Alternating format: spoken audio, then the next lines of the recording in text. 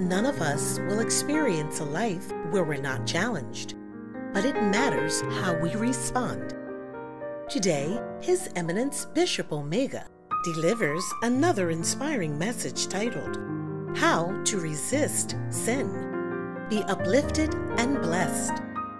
Peace be unto you all and praise the Lord. I've been going over recently Old Testament references, and as I like to always say before we get into the Old Testament, the purpose of the Old Testament is clearly delineated for us in the New Testament. Romans 15:4 tells us that the Old Testament is there for our learning, so that we may be encouraged by it, we may learn patience, we may learn how the saints of old dealt with things, so we'll know better how to either resist sin, which is our topic today, or how to overcome and put up with perils and troubles in life, and how to endure, how to learn to be a godly person. That's what the Old Testament is there for. Many things can be gleaned from it, but what we've been using it for recently is to show us that you're not the first to go through what you're going through. We have examples in the Scripture. And 1 Corinthians 10:11 and Romans 15:4, please read that so you'll see that when we go over these Old Testament Scriptures, it's for a reason. Today, I'd like to do cover a story that everyone is familiar with virtually, that deals with sin.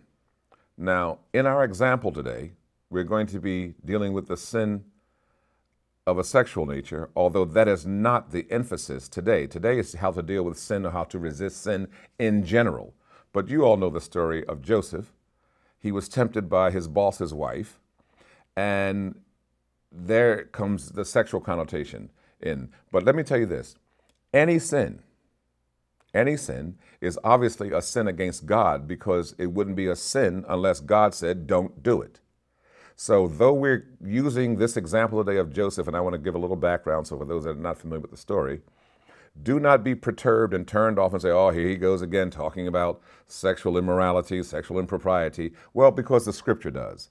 But what we're gleaning from this particular reference today is not so much the sexual aspect, it's the aspect of sin, period, and how to resist sin. And I want to highlight about 6 different points about how to resist sin. That's the title, How to Resist Sin. Let's keep it simple today. And if you would learn to listen to what the Scripture is teaching us and not be so taken aback with the content of the story, that is to say the subject matter, because it revolves around a woman tempting a younger man to lie with her. That's the story today of Joseph. But I want to show today through the Scripture how Joseph successfully resisted sin. But let's say someone is a thief. You apply the same principles to resisting thievery. Let's say someone is an abuser. You apply the same principles to not abusing someone. Whatever the sin is. If you're disrespectful to your parents, you apply the same principles that we're going to cover today. And those are, if you're those of you that are note takers, the first thing we're going to look at is don't make excuses for sin.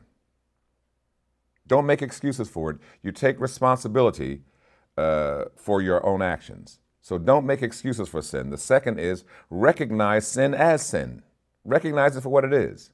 If it's sin, it's wrong. Recognize that it is sin. The third thing, respond to God. When you're confronted with a sin, I always tell you this, put God in it. How does this look to God? As good as God has been to you, this is how you would treat him. You would just give in so easily to sin. Respond to that sin by throwing God in it. I just put respond to God. And the fourth thing is, don't make yourself available for sin. Believe it or not, we're going to see in this story how Joseph did these very things. Don't make yourself available. Just refuse to be present. Don't make yourself available. If you know a particular situation is about to happen, don't make yourself available. And let's say you couldn't avoid it.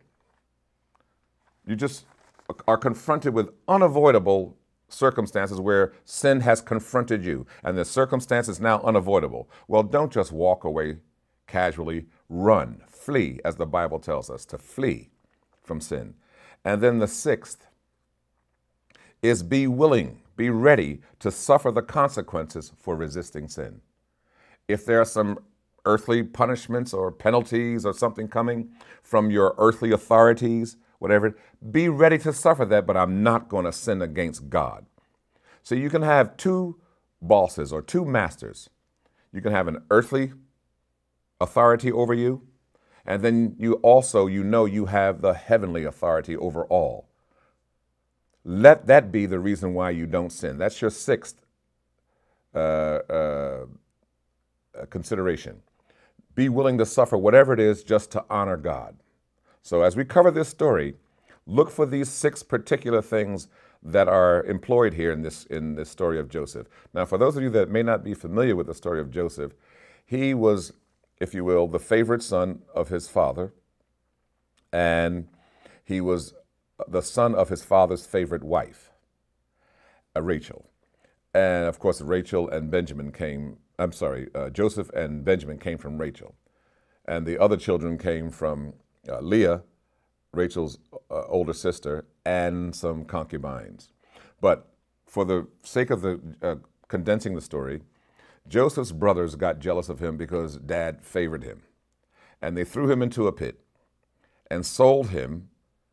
They threw him in a pit and went back and told the father that an animal ravaged him and killed him. And they said, see, here's his coat, that special coat that dad made for him to show that he was special. And look, see, they put animal blood on it and say, look, dad, see, he died. And it just destroyed the father emotionally. And so the other sons lied and deceived the father, and the father thought Joseph was dead. So they threw him into a pit, and then a caravan or a troop of Ishmaelites, today we would call them Arabs or Midianites, they were passing by. The brothers, rather than kill their brother Joseph, some wanted to kill him, but I believe it was Reuben said, no, let's not kill him, the oldest brother. So they sold him into slavery. And they sold him as a slave to these passing Ishmaelites, Arabs. Today they would be people from the Saudi Arabia region, Kuwait, that region. They're from that region. So they sold them to some Ishmaelites. And the Ishmaelites took Joseph down into Egypt. And when in Egypt, the Ishmaelites sold him to Potiphar. Potiphar is, if you will, the prime minister or the number 2 fella in Egypt after Pharaoh. He's the commander of all of Pharaoh's forces, and he runs Egypt, if you will, second to Pharaoh. So he's a very powerful man. And we are going to pick up the story here where Joseph is now taken down into Egypt. But I want us to keep in mind those 6 points that I just made about the principles of resisting sin. Remember, let's go over them quickly again. First of all, you take responsibility for the fact that what you're about to engage in or could engage in is sin. The second thing is you recognize sin for what it is. It's sin, it's wrong, it's wicked, it's against God. Third, respond to that by keeping God in mind. Respond to God when you're resisting sin. And fourth, don't make yourself available for sin. Fifth point we want to cover is when you're unavoidably confronted with sin. There's no way out. I see sin is going to confront me. And you'll see how in Joseph's story, once he was able to get away from it, but now there comes a time when you may be unavoidably directly confronted with it. So run, don't walk from it. And the sixth point we're making today is be willing, be ready to suffer whatever I have to suffer in this earthly human realm, not to sin against God. And before I get started, let me just say, no, I have not always employed these. I still don't all the time, because you can sin in thought as well. But as someone would say, but it's hard when you're young. Well, we're dealing with a young man here who was 17 years old, who was confronted with something which is very difficult for teenagers whose hormones are jumping like pistons, but he does respond to God. He does use these various principles that we just went over in order to keep himself from sin. Why am I saying all of that? Because it is possible, while it may be difficult, oftentimes to resist sin, and especially when the lure is of a physical or sexual nature is for a young person, old or young, but especially young people, it may be quite difficult, often is. But here is what we do because we find it in Scripture. Again, Romans 15:4 and 1 Corinthians 10:11 tells us these stories were not there just to entertain us, but they're there as examples for us. They're there to teach us how to not make the mistakes of those of the past. You know, how to triumph in God and live for God. So we're going to begin here at the first verse of the 39th chapter of Genesis. We're way back in the first book of the Bible, Genesis, which means the beginning. So here we are in the 39th chapter where Joseph is now taken down into Egypt and sold to Potiphar. And I'll read again the New King James Version. I'm sure many of you have the classical King James, which I may refer to sometimes. Now Joseph had been taken down to Egypt, and Potiphar, an officer of Pharaoh, captain of the guard, an Egyptian, bought him from the Ishmaelites who had taken him down there. Now, verse 2. The Lord, this is very crucial, saints. Understand this. The key to the whole life of Joseph is found in these words. The Lord was with Joseph. That's very important to remember. The Lord was with Joseph. And before we get to this, before we go further, I want you to appreciate this. How God has blessed Joseph was in Joseph's head. What made him able to resist sin was Joseph, I said, respond to God. Joseph always kept in mind how he was favored by God, how he was blessed by God. You may not feel that you are a Joseph today, but if you are, first of all, in the body Christ, you have been so blessed by God, you may not have any idea of the full extent of that. That of all of humanity that has ever been on earth, God has chosen you to be with him. This must resonate in your head. So you may say, but I don't have my rent. My car is old. I don't have friends. I want a wife. I don't have this. You have been blessed and you have forgotten Scripture. When Paul asked for something, the Lord told him, I saved you. That's enough. And by that he means my favor, my grace on you is enough for you. So when I say Joseph reckoned on or remembered the fact that he has been so blessed by God, he never let that leave his head. And this is the key to understanding the whole life of Joseph. He was always aware that the Lord was with him. And that took and takes today some kind of faith in God to know that beyond my doubt, beyond my questioning, beyond my not knowing everything, there's something I have in me that I know the Lord is with me. And that's the key to success, to a successful life in this particular life that we live now. Now, Joseph had been taken down to Egypt, and Potiphar, an officer of Pharaoh, captain of the guard, an Egyptian, bought him from the Ishmaelites who had taken him down there. This is the key to Joseph's life right here. The Lord was with Joseph, and he was a prosperous or successful man, and he was in the house of his master, the Egyptian. Notice the Lord was with him, and that's the reason he was always successful. Now, this doesn't mean there weren't perils in his life. Don't forget, the Lord is with him, but how's the Lord blessing me if I'm a slave? Joseph was just sold into slavery by his own brothers. There you are, betrayed by family, people who should have been protecting and looking out for him. The only one that wasn't in on that was Benjamin, his baby brother, his younger brother. All his older brothers turned against him and sold him into slavery. But here we see he was blessed. The Lord was with him.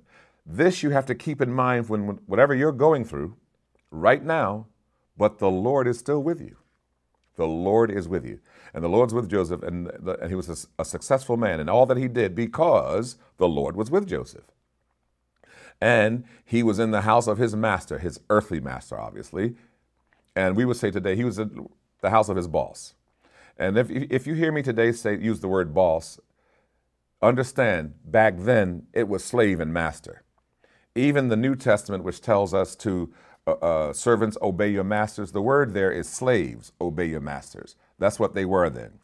So employees obey your employer is what they're saying. Now, of course, you're going to see in this story, it means as long as they don't force you or cause you to sin.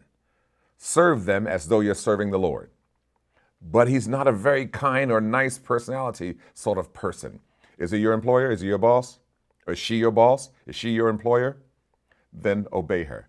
But do not go so far as to follow that boss or that employer, that master, that earthly man, into sin. That's the cutoff line. Other than that, the Lord clearly tells us in Scripture to listen to or obey your employer. I believe it is Ephesians 6:5 and Colossians 3:22. You're told to obey your employer. Show them respect. And then when you work for them, work as though you're working for Jesus. Now, the obvious limitation to that is when they try to cause you to sin, as we're going to see in this particular story. So he was in the house of his master, his earthly master. Verse 3, Genesis 39. And his master saw that, now listen to this, his master saw that the Lord was with him, was with Joseph, and that the Lord made all that he did to prosper in his hand. What is this saying? Even his boss noticed that he was good on the job. Listen to this. Now, this doesn't mean, this is not the point yet where Joseph is put over everything. Joseph, if you will here, let me amplify by having done research. Joseph now was just working in general for Potiphar. Could have been out in the field, could have been with the goats, could have been with the sheep, could have been with the animal. Whatever he was doing, he was working, he was employed by, or he was a slave of actually, Potiphar, but he was not yet made second in command to Potiphar in the house. But listen to this. This means he's just working in general. Anything that Potiphar put him over, he did well. And this is saying something for us too today, saints. Have a good reputation on the job. Be known as that employee who is there on time or early. Be known as the one who works most diligently. The Lord blessed Joseph, the Lord was with Joseph, and even his boss saw that anything this man touches, don't forget he's only 17 when he's sold into slavery. But anything that Joseph had the charge of was successful because the Lord was with him. Verse 4, so Joseph found favor or grace in the sight, in his boss's sight, and served him, and he served his boss. Now, after working so successfully for Potiphar, after Potiphar seeing his boss, seeing that this young man works well, and he was probably doing laborious work because the scripture says later that he was not only handsome, but he was in very good shape. So he's probably doing very physical things, and that's one reason that the wife tried to come on to him, most likely. But he's just doing jobs all around the property. And then, now listen to this. Then he made him, Potiphar made Joseph, overseer of his house, and all that he had he put under his authority. Everything, see, let's go back over this. Notice this. The man is such a dutiful worker. He worked so diligently and was on time and did things so well and put his mind and effort into his work that he got noticed by his boss, by his master. So he noticed that this young man can take responsibility. Even Jesus says at a certain place that those of you that are good with a little bit, I'll give you a lot. So Joseph made himself known that that's a worker. He does what you ask. And Joseph probably did more than he was asked. He did it well. So much so that Potiphar said, everything I have, I'm putting under this young man. This young man is good with whatever you give him to do. And we have to glean from this at the inference here, that he was already just working common jobs and he was doing common responsibilities he had. But now the boss, Potiphar, saw that he was so good. He says, I want this man to run everything of all of my property, my whole house, the fields, the goats, the animals, and inside the house.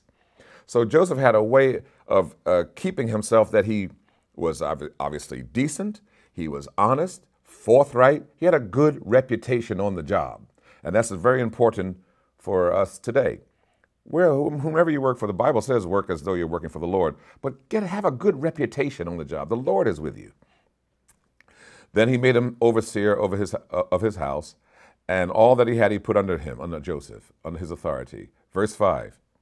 So it was from the time that he had made him overseer of his house and all that he had, that the Lord blessed the Egyptian's house. The Lord blessed the Egyptian's house for Joseph's sake. Because, did you see that? The Lord is blessing this pagan because of Joseph. And Joseph got elevated because the Lord is with Joseph, and Joseph didn't take it for granted. Joseph knows, and you'll see as we read on through the life of Joseph, you'll see Joseph always kept in mind, I owe God. I owe God. Every one of us, every one of you listening to me right now, we owe God. We owe him a righteous living life. We owe him the sweat of our brow when we're working. We owe him diligence. I owe him the respect to get his word right when I preach it. We all owe him the respect to live his word once we hear it and we are taught by the Holy Spirit. You owe God. I owe God. Joseph knew this. And you'll see his integrity was tied up in this. I owe God is his whole thought. God is with me. So it was from the time, verse 5, that he had made him, that Potiphar had made Joseph overseer of his house and all that he had, that the Lord blessed the Egyptian's house for Joseph's sake. And the blessing of the Lord was on all that he had in the house and in the field. Did you see that? The Lord blessed not only all that was in Potiphar's house, but also his goats, his crops, his animals, his oxen, whatever he owned. The Lord blessed everything that his boss had because of Joseph's sake. And Joseph showed his boss, who's a pagan, does not believe like he does, because for them, Pharaoh was God. But Joseph worshiped and lived for his God, the one true God. And the Lord blessed the pagan because of Joseph's sake, because Joseph loved God, because Joseph was dutiful and responsible and faithful to the Lord God. The Lord blessed the man he worked for as a slave. Isn't that something? Where are we now? Verse 6. Thus, and verse 6 now we're going to see that I just said he had a great reputation at work. Listen to this, how the word puts it. Thus he left all that he had in Joseph's hand, and he did not, this is Potiphar, did not know what he had except the bread that he ate. Meaning, Potiphar didn't concern him, didn't even realize all of what he owned because Joseph took care of it that well. He didn't have to worry about it because he trusted Joseph, because Joseph proved himself to be honest. And the only thing he concerned himself with really was, what am I going to eat today? Now, is that an employee or a slave? Is that someone dutiful? Joseph made his boss to feel, I have everything so covered, sir, that all you have to worry about is what do you feel like eating? And of course, any personal responsibilities, I'm sure I got to wash myself, what clothes am I going to wear today? But he didn't even know all of what he owned, but because Joseph took care of it all so well, that the Bible says here, Joseph's reputation on the job was so good, verse 6, that all the boss concerned himself with is, what am I going to eat today? Now that's some kind of responsibility to your work. And I tell you, I know many saints who are like this today, good workers. And I encourage you to stay like that and get even better. But every believer in Jesus should have such a reputation on the job that everyone, not just the boss, your co-workers, everyone knows, oh, no, she's good, she's honest, she's on time, she's fair. You can leave your purse. She's not a thief. She doesn't, no. If anything, she'll put money in your purse for you. She has a good reputation where people will say, I don't have to worry about anything around this person. I said, what are we going to do for lunch today?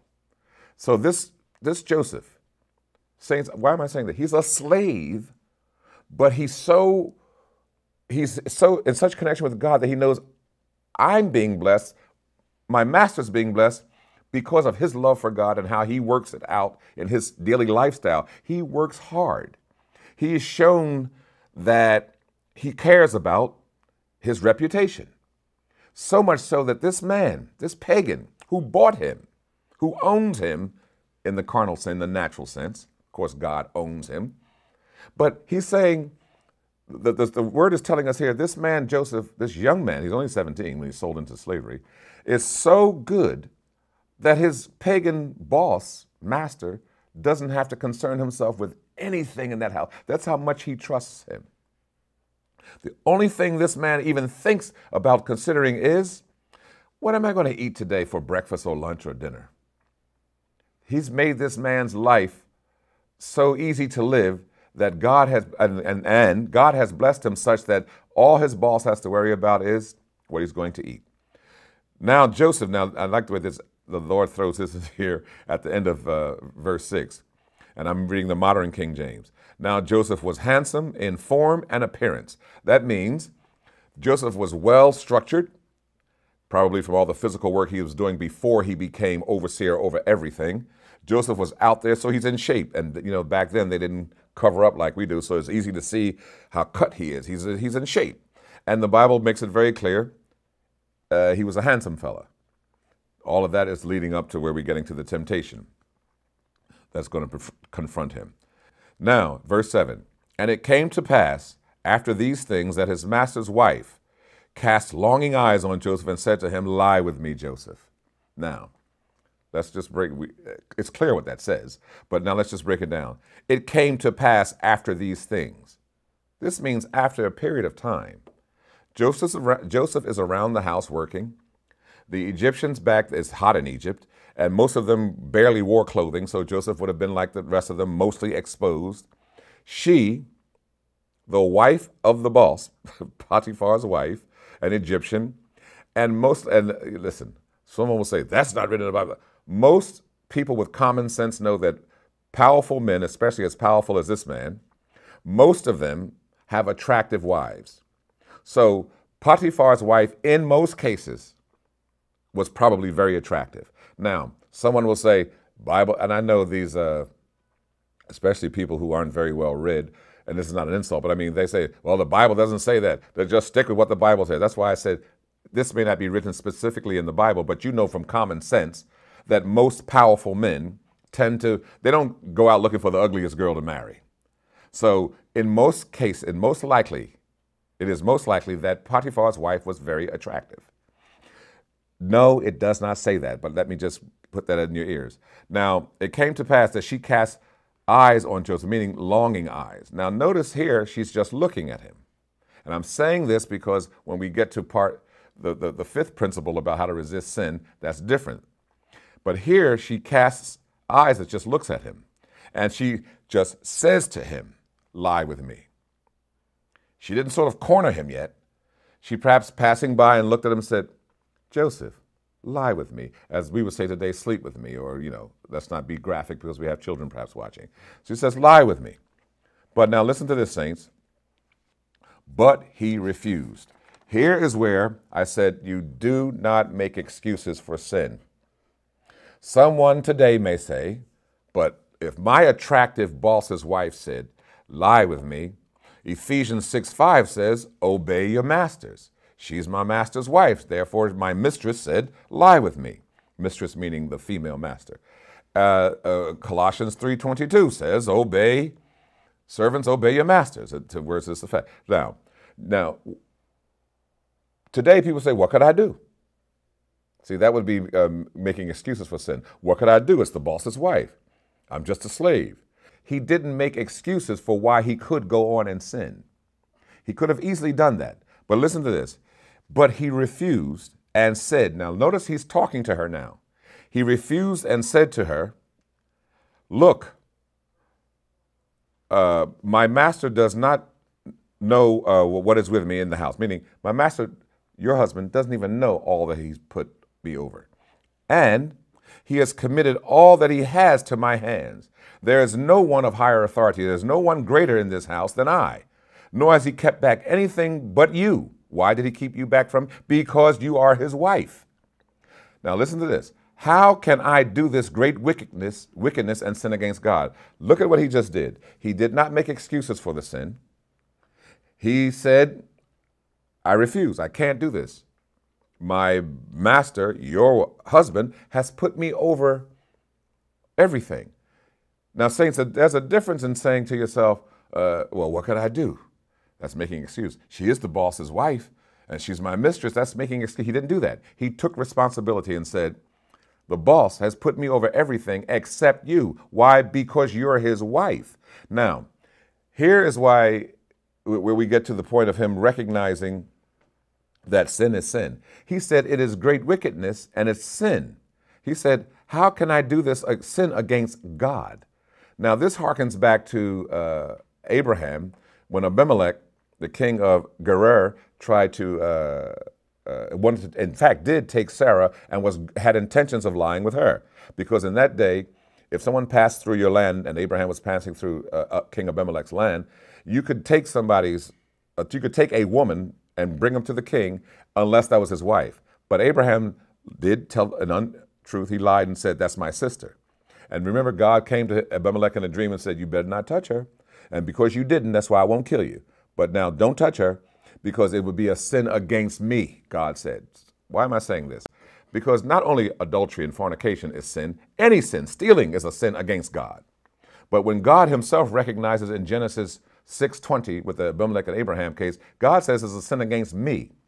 And in 2 Samuel 12:13, David says, "I have sinned against the Lord," when Nathan made it clear that you've taken another man's wife. So I said today, our focus isn't so much today adultery and fornication as it is resisting sin. Because if you're a thief, still, that sin is against God, because God said, "Thou shalt not steal." If you disrespect your parents, it's a sin against God, because he said, "Honor your father and your mother." You get what I'm saying? So don't start getting uncomfortable because in your past you did this or did that with someone and you shouldn't have when you were married. I'm not on you today for that. My point here today is how to resist sin in general. If you've repented, sin no more, as the Lord says. But all sin is sin. So what Joseph does here is recognizes it as sin. He says it is great wickedness. Listen to this.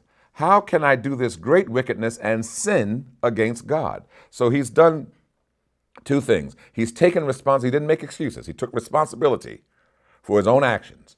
He says, if I do this, that would be wrong. And why would it be wrong? Because it would be great wickedness and sin against God. Therefore, he's recognizing it as sin, and he's also responding to God.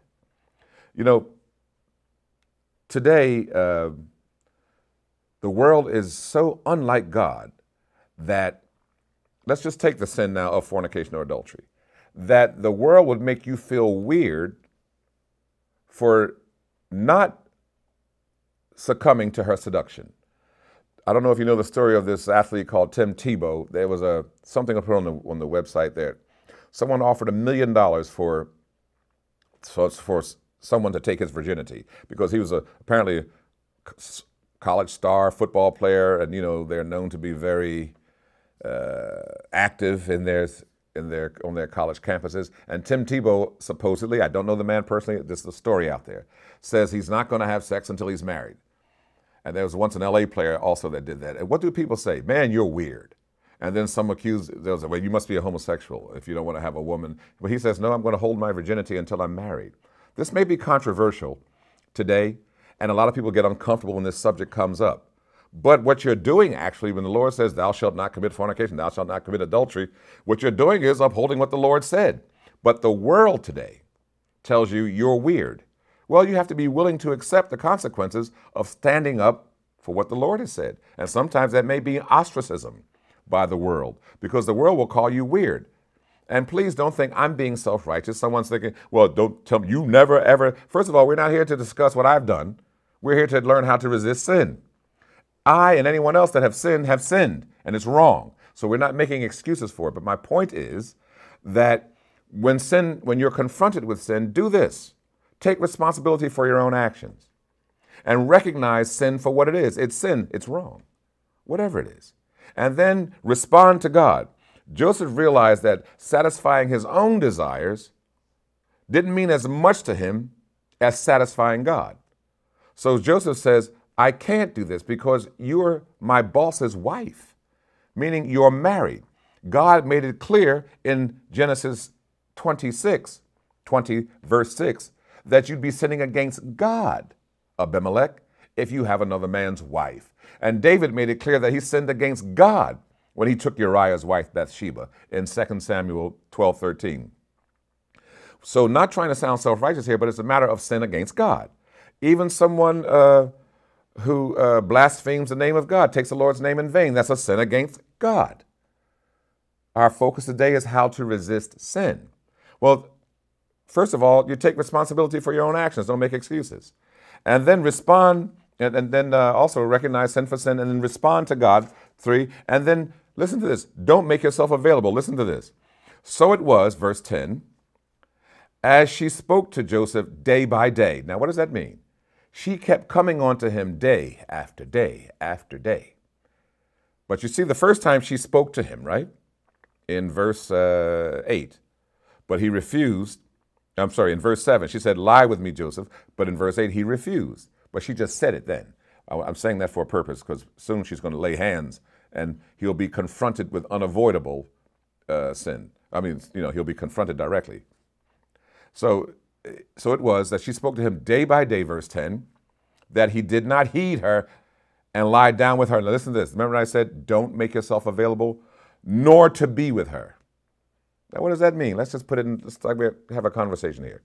What this is saying is if Joseph walked in the house and saw her over there, because she was doing day by day, she keeps approaching him. She could have been across the field, across the room, upstairs, downstairs. Joseph, lie with me. And he's going, no, ma'am. Joseph, lie with me day by day. Now, look at what the Bible says. It's very subtle here. Watch verse 10, part B, the latter part of verse 10. But he did not heed her to lie with her. Listen to this part. Nor to be with her. Meaning he didn't make himself available. If he saw her and perhaps he was going the same way that they may have crossed paths, he would go another way. See, he took it upon himself to not be available. He didn't make himself present. That's quickly stated, and it's subtle, but you have to look at these things that Joseph employed. This is the fourth thing I said.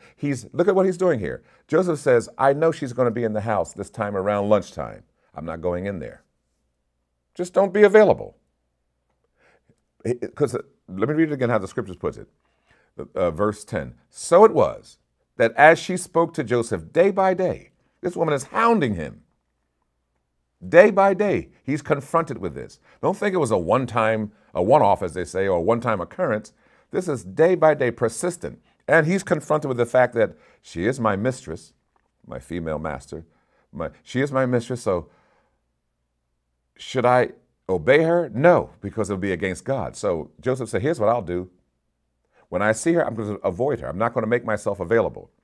But you'll see as it happens, she cornered him, if you will, where he had to confront this sin that she was tempting him with. But it says, I like this. This is the fourth thing we said. Do not make yourself available. Just don't be present when you know temptation is about to confront you. All of us have this in some way in our lives. You can be confronted with a certain weakness you have. Let's say your weakness is smoking. Well, don't go hang around smokers. Now, that's, of course, a sin against your body. There's no scripture written against it. But listen, it's not wise, so just don't do it. But let's say your weakness is sexual, and someone you know is tempting you. Avoid that person. You say, but they're on the job. Avoid them on the job. And then get some resistance in you. Say, I'm responding to God, not to you. It's better for me to satisfy God than to satisfy my temporary pleasure. And don't think God is against pleasure. God's the one that gave us the pleasure desire. But he told us also the right way to fulfill it. He says there's an avenue for that. Get your own wife. Get your own husband. That's what the Lord says. Now, the Lord is not against us. He's not against pleasure, but he's against us getting caught in that trap of sin. You cannot help but admit this. Whenever there's infidelity in a relationship, somebody gets hurt. Either the other spouse, the children, somebody gets hurt. God's trying to help us avoid this by saying, hey, everyone have your own. And then have some self-control.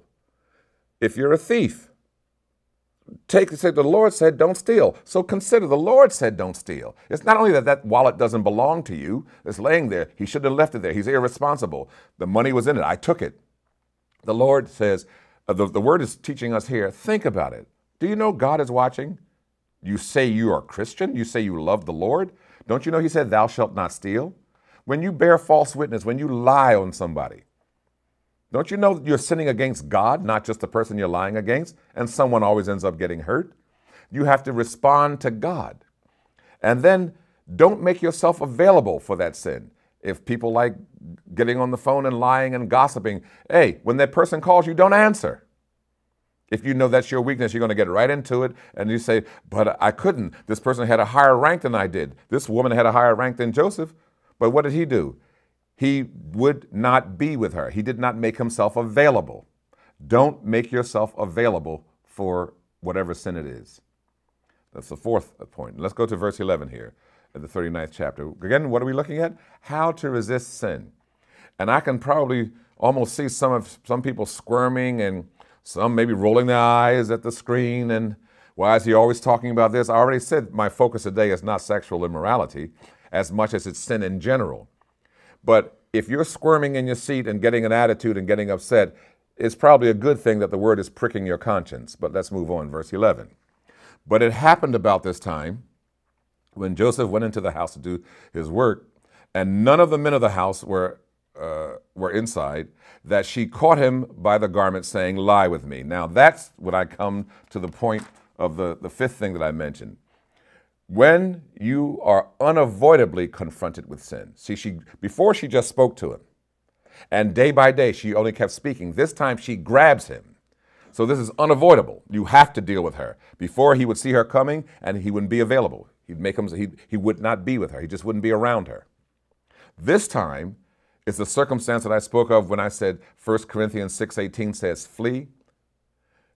Do not hang around. Don't walk. And don't do this either. Girl, you know, if it was any other opportunity, if you weren't married, see, now it's not time for that. Before, when he told her that your husband has put me over everything, you are his wife, that was time for conversation. That was no contact. But now here's unavoidable, in your face, unavoidable confrontation or with sin. What does he do? And the scripture tells us, don't stop and think about it. When you start making excuses, I don't want to be offended, but if I wasn't a married man, you know, no. See, now that's not the right thing to do. Now is no time for conversation. It's not time to start telling her about your faith. Well, my God says no. She means to do something now. She grabbed him, which is another way of saying now the sin is confronting you and it's unavoidable. You're confronted with it. You must make a decision. That's why the scripture tells us clearly, don't walk, run. And he didn't say, I'm flattered, but you're a nice lady. No, it's no time for that. The time for that is over. Now you see she means to have you. And whatever it is, whatever sin it is you're dealing with, when you see that there's no way around confronting it, here's what you do. Don't think about it. Don't rationalize. Don't begin to start preaching. Just run from it. The scripture makes it very clear what Joseph did. She grabbed him. She caught him by the garment and saying, lie with me, Joseph. But he left his garment in her hand and ran outside. Meaning, she may have my garment. I'm not even thinking about that. Joseph is saying, I'm standing on my integrity. I'll be able to stand before God. I'll be able to stand before Potiphar, her husband. I'll be able to stand before anyone and say, as soon as she grabbed me, I ran. I did nothing against her. So his point, the point that the word is showing us here is when sin is right in your face and there's nothing you can do. I mean, if someone is luring you or coaxing you to join them in doing something wrong, don't sit there and try to say, you know what, I would help you rob that bank, but I got to go be at work at 5. No. Run. I don't rob banks. I'm not a thief. I don't help you break into somebody's house. I don't help you beat up people, whatever the sin is. You avoid it quickly. If you're tempted to disrespect your parents, leave the room. Do not do that. Whatever God said don't do, just avoid the circumstance that would put you in it. Now, here was an unavoidable confrontation, and he did not casually step away. He ran. Now, what would the world say? Oh, man, he's weak. Any man would have, and look how the world starts justifying. Any man would have said, listen, it's the boss's wife. It's not my fault. She forced me. I had to obey. Doesn't the Bible say, obey those that have the rule over you, meaning authority, obey your employer, your boss? Yes, but this is not the time to obey because they're causing you to go against God, and your heavenly master, your big boss, said, don't do such and such. So this is why Joseph, once caught by the garment, she grabbed him by his clothes, and Joseph just took off. and the clothing, whatever piece of clothing it was that was left in her hand, Joseph says, I'll explain that later if I have to, but right now I'm out of here. So he's avoiding the circumstance that could lead him to commit adultery, and that only means sex with a married person, or fornication on his part since he wasn't married.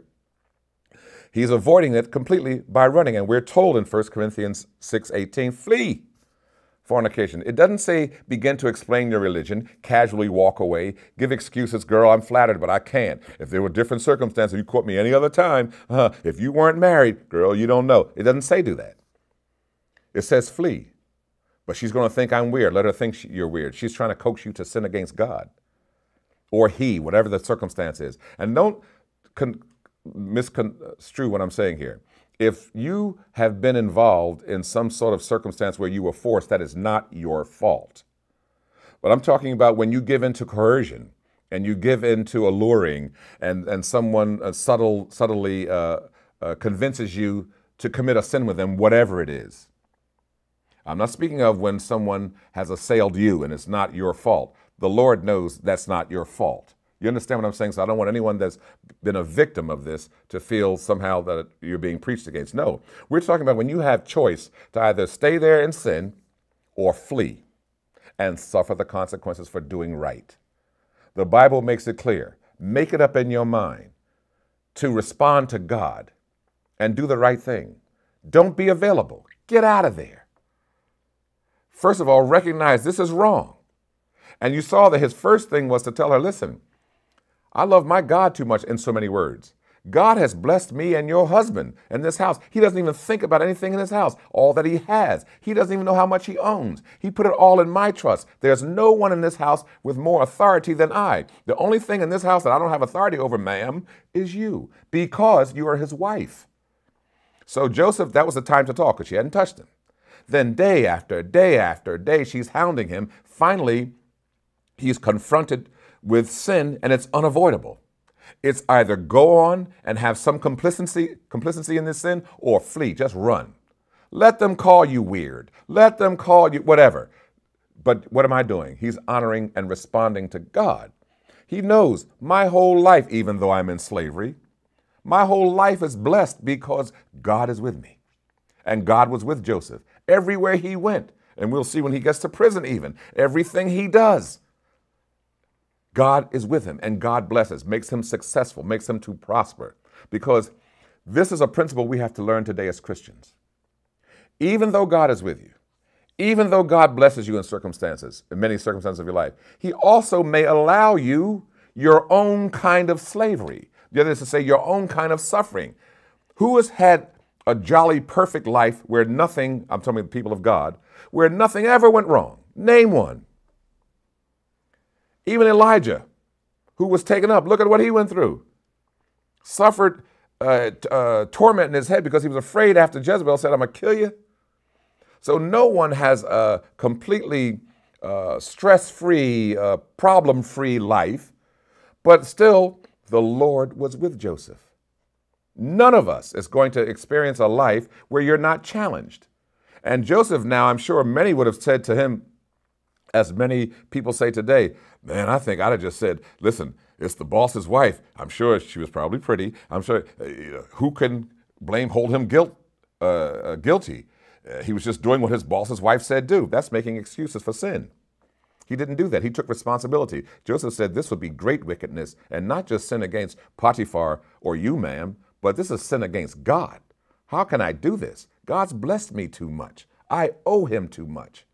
So his conscience was always aware that God is with me, because he kept taking it back to, this is a sin against God. This is great wickedness. You know, you can't have another man's wife. You can't have another man's property. You can't even covet another person's property. That's another thing, saints. Think about this.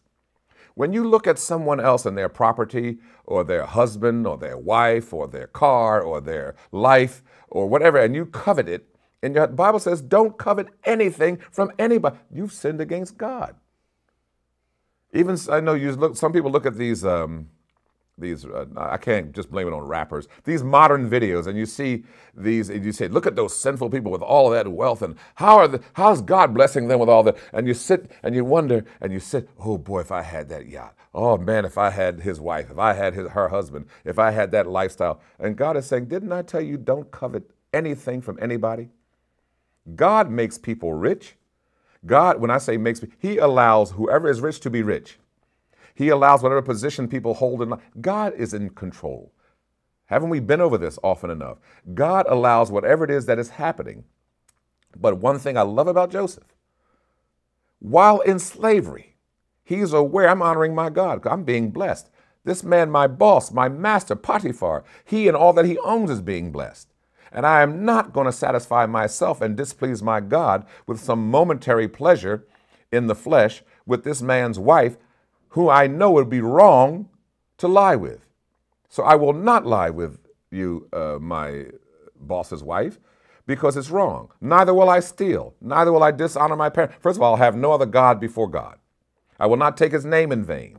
Anything God said don't do, I won't do, because I'm taking it to God. I'm responding to God. I'm taking responsibility for my own actions. I'm not making excuses. I'm recognizing sin for sin. And then I'm willing to suffer the consequences of my standing in my own integrity and standing up for the principles of my Lord and my God. And look at how it goes on. I'm at verse 13. Let me start here.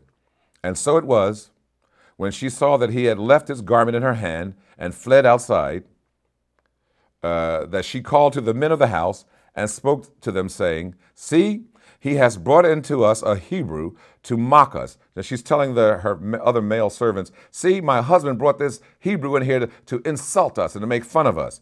Now this is her telling a lie. You have to be willing to put up with the consequences for standing up for what is right. He came into me, he came into me to lie with me, she's saying. And I cried out with a loud voice. And it happened, when he heard that I lifted up my voice and cried out, that he left his garment with me and fled and went outside.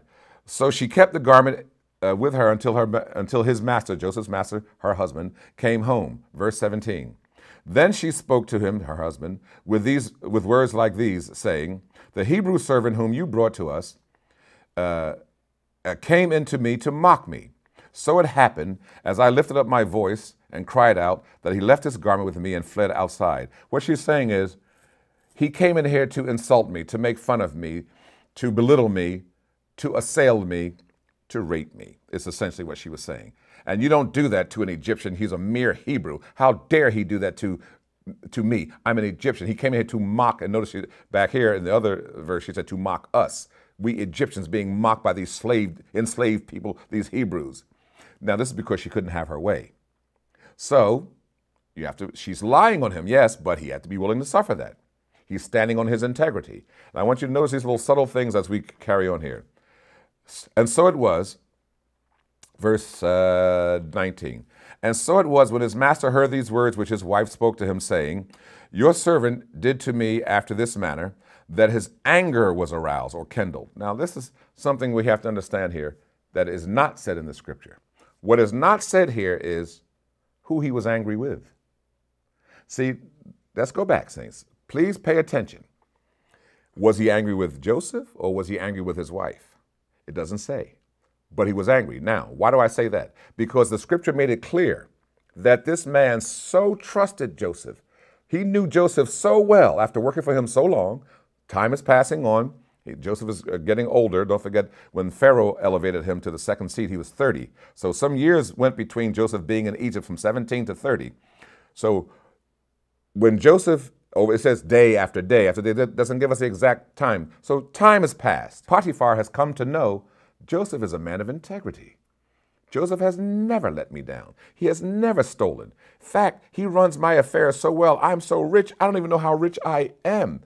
Everything I have is under Joseph. The only thing that's not under Joseph is my wife, because she's my wife. But everything else Joseph has the authority over, and he does it so well. I trust him so much. Am I amplifying? Yes, but this is also inferred. that he trusted him so much that the only thing I have to worry about is, am I having 2 eggs for breakfast or 3?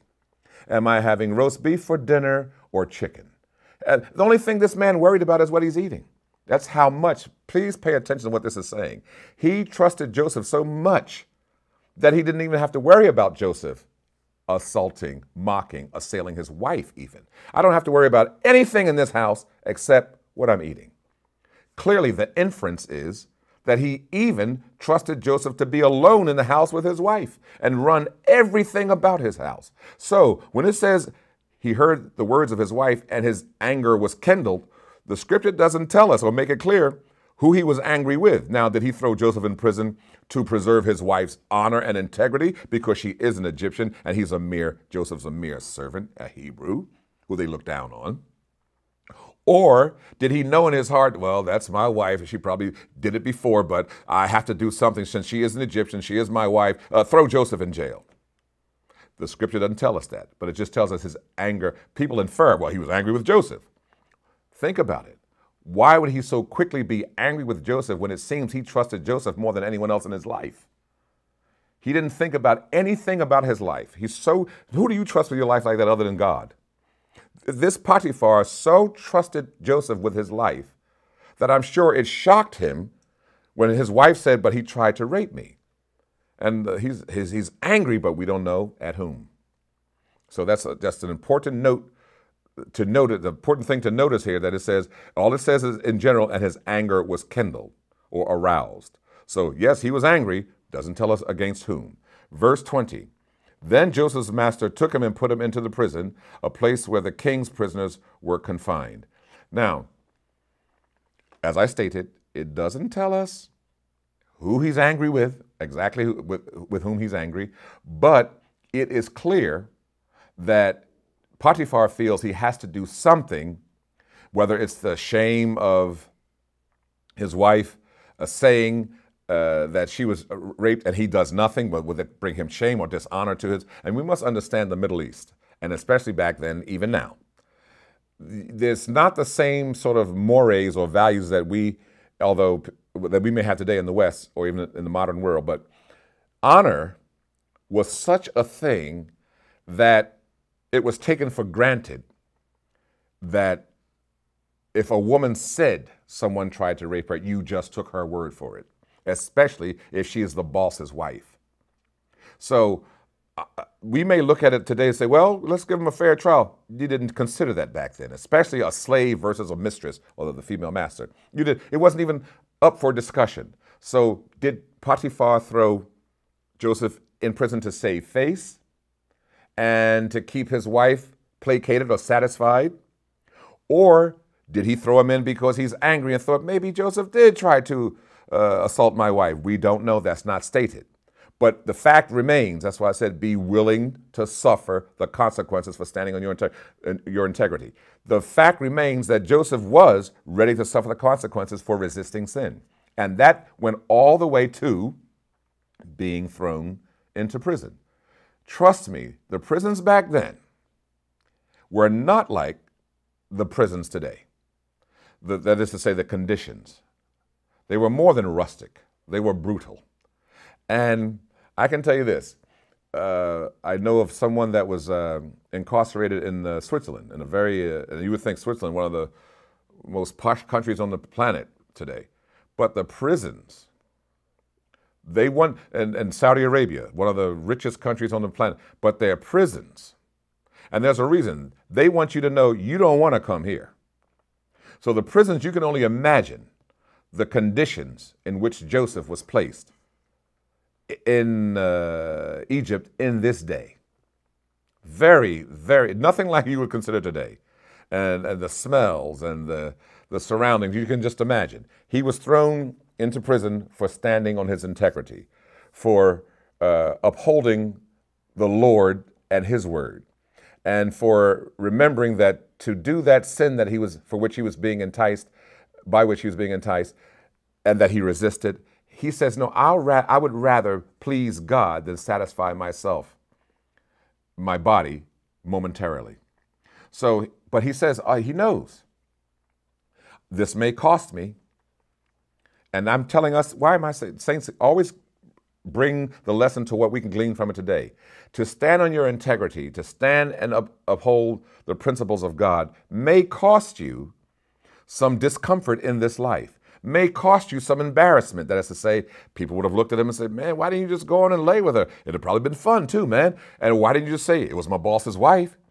No, he didn't do any of that. He didn't even say, ma'am, you know, I'm flattered, but I really can't. Maybe under any other circumstances, if you weren't married, boy, if we was any other no, he didn't do any of that. He stood on his integrity knowing it's just not right. You have a husband. I'm not married. And plus your husband trusts me. Plus my God has blessed me with all that I have and all of my position. And he's blessed your husband and his house, your house, ma'am, because of me.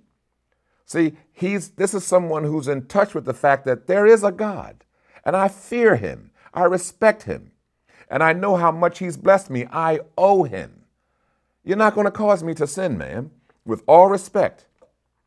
And I like in verse 8 where he says, behold, or look, my master does not know what is with me in this house. He doesn't even know all of which I am over. He just tells me, Joseph, run my house.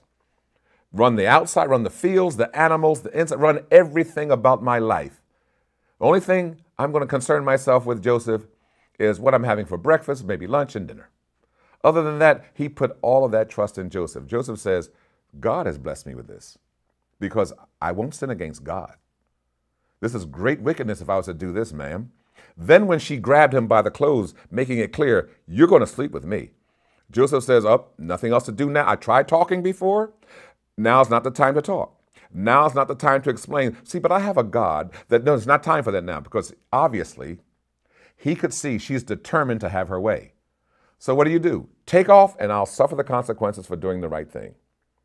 The other fellows in there may have said, man, you could have done it. No one would have known. And you'd probably enjoyed it. Joseph says, no, it would have been against God. Where can I run, Jonah, to get away from God? Where shall I flee, David? Shall you go to the outer parts? Remember the psalm? Where shall I flee to get away from God? Shall you go down into the grave? Shall you ascend to the heaven? I know you're there, Lord.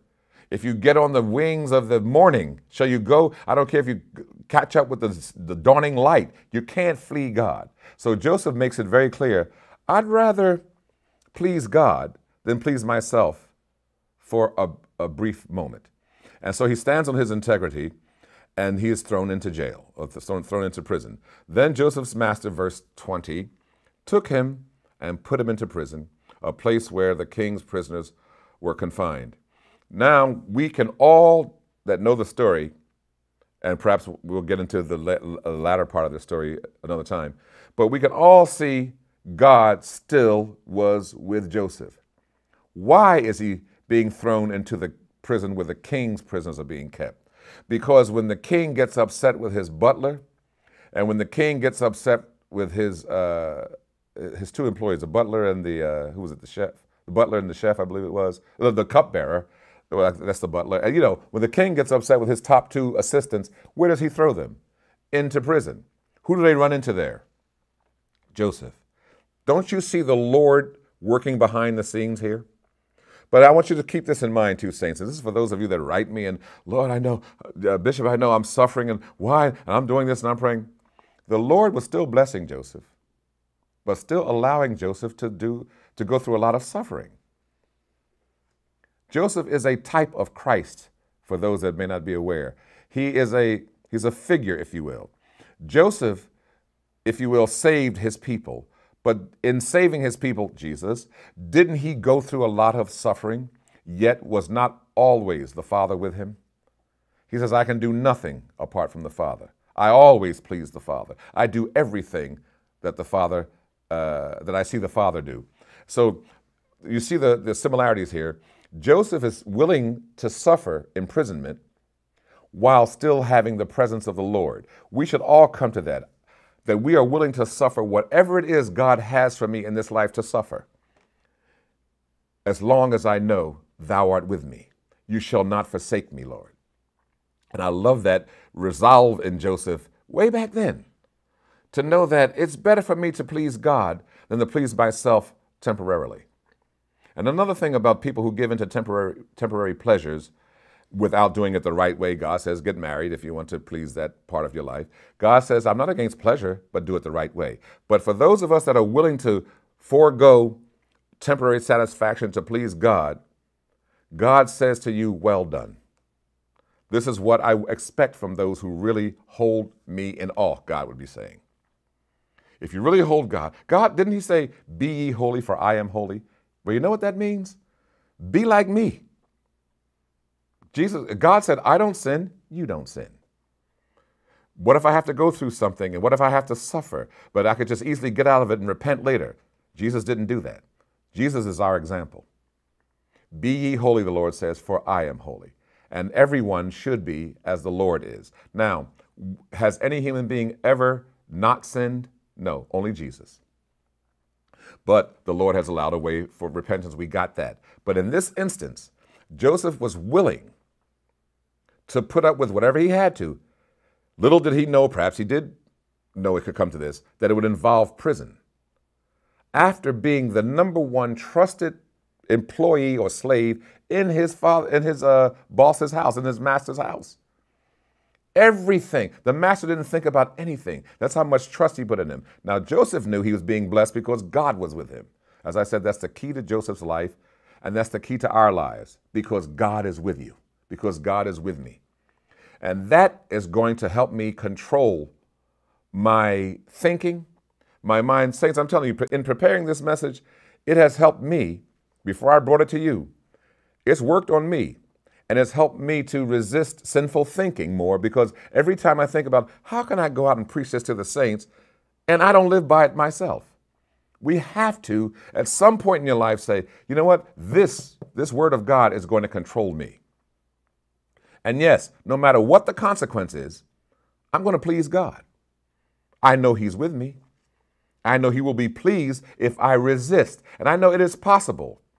The Bible says, resist the devil and he'll flee from you. You know, behind all that temptation is the devil. He knows you love the Lord. That's why he wants you. You know who the devil doesn't have to worry about getting? Those he already has.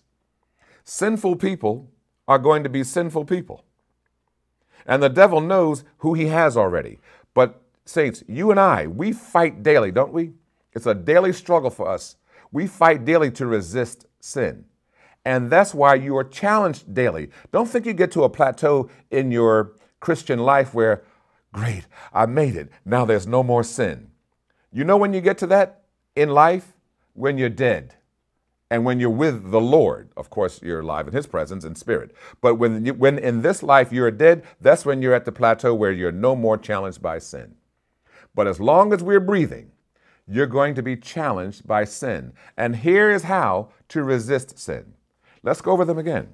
Remember these principles. Don't sin. So take responsibility. Don't make excuses. Why? Well, she is the boss's wife. No. Well, the wallet was laying right there. I couldn't help it. Anybody with good sense would have taken that money, even though it's not yours. No. Thou shalt not steal. Well, my mother did get on my nerves. That's why I disrespected her. Honor thy father and thy mother. If you have to, leave the room, but honor your father and honor your parents. Whatever God said don't do, don't do. And some people just flippantly take the name of the Lord in vain. And you say, well, it's just an expression. Don't you hate that expression that you hear when people say, Jesus, Christ? Don't you hate that? Doesn't it upset you? That's taking the Lord's name in vain. And you hear it in movies and they say, well, I'm just acting. No, I wouldn't even say it in acting, because it's taking the Lord's name in vain. So the Bible says don't do it, right? So whatever it is, well, you have to do that for this role. Well, I'm not taking that role then. Or you have to write that out of my lines if you're an actor. I know some people think you can't be an actor if you're a Christian. We can debate that later. In fact, we can talk about it later, because the Bible, another place says avoid debates. And another thing it says avoid unlearned or uneducated questions. I've learned that in my latter years too. Avoid uneducated questions. But getting back to this, the third thing, respond to God when you're confronted with sin. Just say, you know what? How would this look in God's eyes? I'd rather suffer not having that pleasurable moment and honor God. Respond to God. And the fourth thing, don't make yourself available. Just don't be present. You know what's coming. You know at 4 o'clock every day, she or he comes around and they try to, then don't be there at 4 o'clock. Do like Joseph did. Do that job at 2, so you're never there at 4 when that temptation comes around. But now they found out that you changed to 2, and they come and grab you by the clothes as she did Joseph. She probably found out his schedule and said, I'll get him. And she caught him. Now it's unavoidable. Now what do you do then? Well, go to point 5. Just run. But you're going to look like a coward. You're going to look like you're a wuss. You're going to look like you're soft. You're going to look like you don't like that you're not a man enough to handle a woman. Run. Let them say what they want to say. Let the naysayers say. Let them say on. You just flee, run. And then when you run, be willing to suffer whatever it is the consequences are for resisting sin. Let me go on and conclude here as we finish the 39th chapter of Genesis. But listen to this. He was thrown into the prison where the king's prisoners were kept, and he was there in the prison. Verse 21 again. But the Lord was with Joseph and showed him mercy. There again. And he gave him favor in the sight of the keeper of the prison. Didn't you see that? Wherever Joseph goes, because the Lord is with him, he gained favor. He gained grace or favor. So you see the same principle happening here. Wherever Joseph went, something about his way, something about him kept the Lord foremost in his mind. And for him, that blessing came out in the way that the one who should be against you ends up being for you. He stood on his integrity. And now here, even the head of the prison favored Joseph. He found grace or favor in his sight. And the keeper of the prison committed to Joseph's hand all the prisoners who were, he said, Joseph, you're the number one man here in prison. I want you to run this prison for me. He committed all the prisoners who were in prison, whoever they were, and whatever they did, it was his doing. Joseph ran the prison. Wherever he went, he tended to move to the top and became the overseer because the Lord was with him, because Joseph kept his integrity, because he kept God first in his consideration when he acted on anything. The keeper of the prison did not look to anything, a lot like Potiphar. He didn't concern himself with anything that was under Joseph's authority, but the Lord was with him, and whatever he did, the Lord made it to prosper. I want you to get that. Whatever Joseph did, the Lord made it to prosper. But here's something that we all have to come to in our lives. I'm going to do God's will. I don't care what I have to suffer, what people think of me, how I'm ridiculed. I'm going to keep in mind that there's a God that's greater than any earthly power. There's a God that I'm not willing to sin against just to please earthly authorities. I don't care what the consequence is. I'm going to look at Joseph as an example, which was given as Romans 15:4 tells us, as 1 Corinthians 10:11 tells us. Those examples in the Old Testament were given for us to learn from, that we through patience may learn to overcome and pursue a life that pleases God. I'm going to remember this too. And as I'm concluding now, saints, I'm going to remember this for the rest of my life. Just like Joseph, but even more so, I know now in the New Testament, after using Joseph and all the Old Testament examples, I've learned this, that the Lord gave Paul this for me. You have to speak for yourself. The Lord gave Paul this to tell me. I don't care what happens. I know if they throw me in prison, and saints, believe me, we've been through a lot. Never think that you're not going to suffer in this life. And we suffer at the hands of evildoers. I still do. I have forgiven those who still assail me, as what she says, still mock me. I still do that. But I know this, and I keep this in the back of my mind. No matter what I'm going through, God is with me, and I'll never, ever be separated from him. I keep this in my mind. For I am persuaded that neither death nor life, nor angels, nor principalities, nor powers, nor things present, nor things to come, nor height, nor depth, nor any other created thing shall be able to separate me from the love of God, which is in Christ Jesus our Lord. I made that my resolve. That's how I'm able, through the grace of God, and I pray and hope that we all are, able to keep on in this life and put up with whatever it is God allows us. Some of you write me about unfortunate diagnoses. Some of you write me about impending death. Some of you write me about lack of employment, housing, whatever your troubles are. Keep this in your mind, Joseph, that no matter what the Lord allows you to go through, whether it's imprisonment, whether it's mocking by the world, whether it's a lack of finances, lack of love. Some of you write me about wanting a spouse. Pray, I say, that the Lord gives you. If it's his will, always pray the Father's will. Whatever it is, though, that the Lord allows us to go through, even in this time of COVID-19, and some have contracted it, and we pray that God would be with you and protect those who haven't had it. But we pray and know that whatever we're allowed to go through, I don't care what it is, nothing is going to ever make me separated from the love of God which is in Christ Jesus. No matter how much sin I'm confronted with, I'm going to overcome it. I'm going to resist it. I'm going to flee. I'm going to resist sin and resist the devil, and he will flee from us.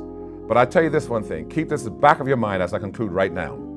The Lord will never leave nor forsake those who really love him, no matter what he allows us to go through. God bless each and every one of you. Please review this again and learn how to resist sin. Peace be unto you all. God bless each and every one of you. Pray for me, my brothers and sisters in Christ.